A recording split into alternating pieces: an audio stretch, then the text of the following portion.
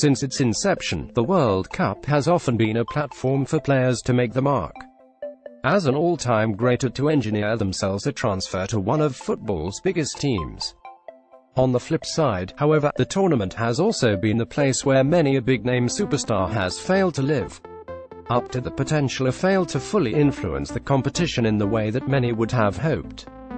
In this feature, we're going to take a look at 5 players who had high hopes going into 2018 World Cup, but who ultimately have disappointed to the point that the price tags have now been affected.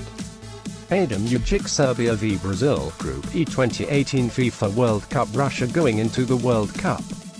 Many saw Adam Jukic as being pivotal to any success that the Serbia team would have. The tricky Torino attacker featured in all 3 of his nation's matches, although he did start the Switzerland game on the bench.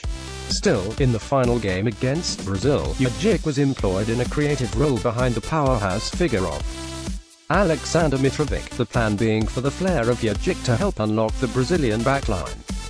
Sadly for Serbia, Jukic was a non-entity in the game, much like how he was in the rest of the tournament. He may show glimpses of match-winning quality in Calcio A, but the World Cup again showed him to be a frustrating, if not undoubtedly talented player.